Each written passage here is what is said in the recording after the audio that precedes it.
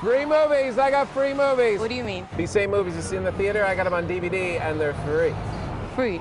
Free? Free. I'll be honest, they're illegally downloaded, but they're free. Yeah, okay, I'll take them. Can I take two? Sure, you can take two, but there's a catch. If you take these movies, this nice woman right here loses her job. Yeah, I don't know her. No. Yeah, these are illegally downloaded movies. Because of that, people like her are losing their jobs. You're making this so literal. I mean, is this really? Yeah, there's a consequence to all this stuff. I'm gonna take them. You are? Yeah. Why? Because you have no soul? If I take this, she loses her job. That's right. It's real. I'm gonna just take three. Just three.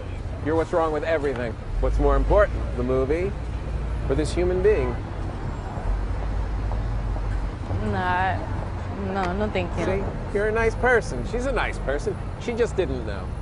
Now you know. Look, whether you get it off the streets or off the internet, digital piracy and product counterfeiting are not victimless crimes. The financial repercussions are huge. Show the world that piracy doesn't work.